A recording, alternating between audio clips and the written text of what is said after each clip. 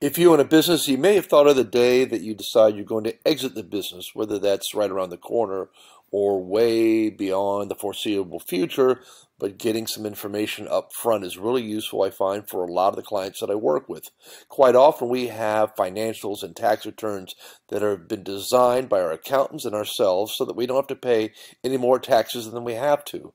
But as we approach the timeline when we want to sell our business, and especially if we want to get bankers to support us in the process, it's highly useful to be able to show the real profit, and doesn't necessarily mean you have to pay any more taxes, but make sure things are clear. So I'm going to outline a few things in advance as we go through this.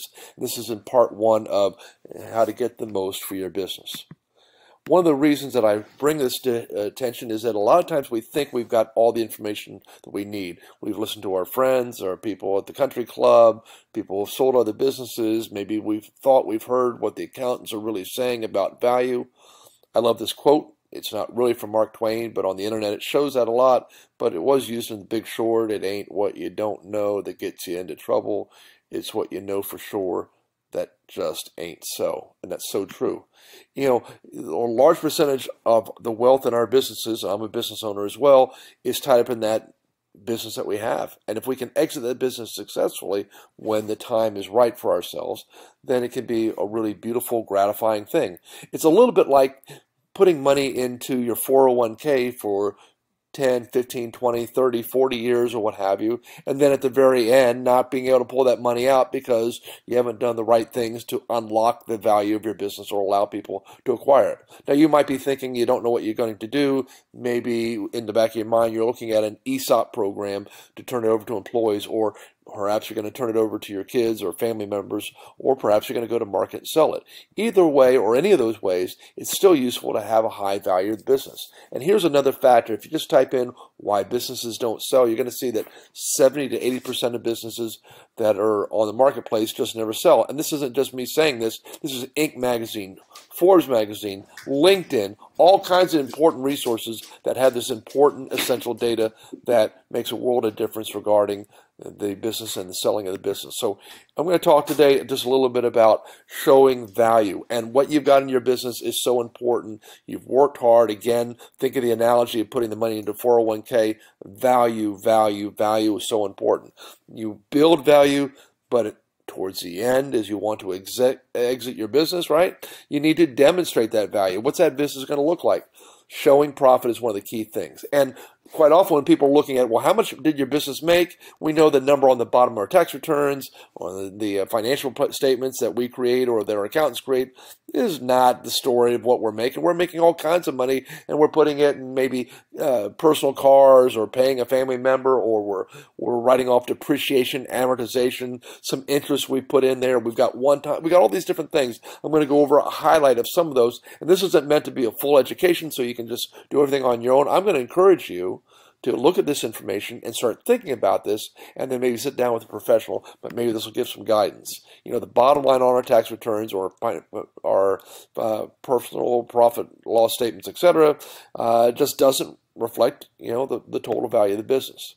Here's one of the simplified formulas, and there's two formulas in one here. There's one is discretionary earnings, and that amount of money is the money that one working owner can take out of the business if she or he is working in the business full time. It doesn't include the money that your spouse is getting or your kids are getting if they live in the same household. And the second one is similar to that. It's that money that you get after paying a manager, so that's EBITDA, and it's not what you've been paying yourself, it's what the market value would be. So imagine you were going to buy a pizza restaurant. You're going to work in it. You're going to make all of this money, but you like the industry enough. You buy more pizza restaurants. You can't be in all of them, so now you pay a manager for each of those. Now you're looking at EBITDA, and some investors are going to look at that EBITDA, earnings before interest, tax, depreciation, amortization, and some people are going to look at the discretionary earnings. So, you know, we need to show our real earnings, and we write off different things. Maybe you're writing off a really awesome car or truck that you really don't need. You could ride your bicycle to your business and it would still function, but as a CEO, you enjoy having some benefits out there. We also have one-time expenses. Maybe after 25 years, you've decided to remodel the front showroom, and it costs you $50,000 in one particular year. Well, it's not really fair to say, well, in that particular year, we had a bad year. Instead of making $450,000, we have made $400,000. No, the reality is, and you need to be able to show it to the investment community and to the bankers, hey, we would have had another $50,000, but we made this one-time expense. It's not going to be something you need to redo over and over again because we just went through this and it's been the last 25 years since we did the same sort of thing. You also might be writing off meals, and there's some things that are more complicated than others. I hear people saying, well, I want to write off my advertising program because the advertising just didn't work out. I've been doing it for 5 years, and I spent money this past year, but I want to get out of it. But there's certain things that make sense out there and some that don't. Meals is one of those funny ones where people say, I'm writing off all my meals, or I'm giving you all my Costco receipts because some of that stuff is done personally. And you have to think through what's personal and discretionary and what has been useful in the business, even if you could say, well, the new person doesn't necessarily have to do that. So here's an example with meals. Maybe you take your spouse out every week and you do a summary of the business and you talk about it and you go back to your account and you justify that, hey, this is a real write-off on the business. But the new person doesn't have to take their spouse out if they buy your business and discuss the business at all. On the other hand, maybe you spend some money taking people out for lunch or dinner or coffee, and you've been writing that all off. Or maybe you celebrate, hey, every month we celebrate birthdays and milestones and victories of the employees. Well, the new owner, even if you say the new owner doesn't have to do that, they're buying a business with your psyche, your amazing theories and insights, and they're going to want to follow your business just the same way that you've been doing it until they see a reason to do otherwise. So they need to keep those expenses in there, and therefore those expenses are not items that you would ever write off. That is, you would write off the money that you take your spouse out for meals, but you would not write the money off that you would do for spending money on employees, milestones, etc. Make sure the income is consistency. One of the other things I notice is that, well, let's go over this other thing out there. First of all, you've got to make sure that the money that you are bringing in and showing on your top line is really money that's generated by the business. So I see quite often people are saying, hey, I made, $3 million in revenues last year, and the other years I was only making, 2.5 million, which is still a great number, whatever the numbers are. It doesn't matter. But I had PPP money because of COVID. But I got this big check from the BP oil spill, which happened many years back along the Florida coast and many other coastlines. Or I finally won this lawsuit and I've got another $300,000 in that. Those numbers are not repeatable. EIDL, money you get for employee taxes, pull that out. People are going to pull that out, and don't let yourself be fooled. Don't look so foolish as to throw that in and pretend somebody is not going to notice that. They're going to either notice it themselves as investors, or they're going to run it through their accountants for due diligence, and it just wastes your time, energy, effort, and really deflates the view of the business. So make sure you're not showing income that you're not making. Don't try to write off things like, well, I don't really think I'm getting much out of my advertising, so the new person cannot advertise, Or I've seen people say, well, we raised our prices 25%, so I'm going to go back and look over those last 3 or 4 or 5 years and increase that by 25%. And, oh, wow, you'd make a lot more money.